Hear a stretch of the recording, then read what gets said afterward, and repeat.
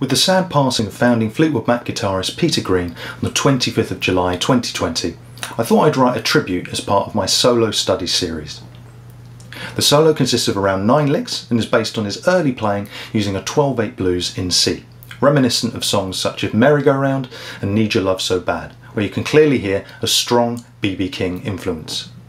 A big part of Greeny's sound was his legendary Les Paul's out-of-phase middle position, which I sadly don't have on this guitar. So I've used a wah pedal slightly cocked to try and emulate it through a Marshall JTM sounding amp with some boosted treble and not too much gain. I've also created an extended jam track for you to try applying the licks when improvising, a link to which can be found in the description below. Hope you enjoy it, and don't forget to like, subscribe and comment.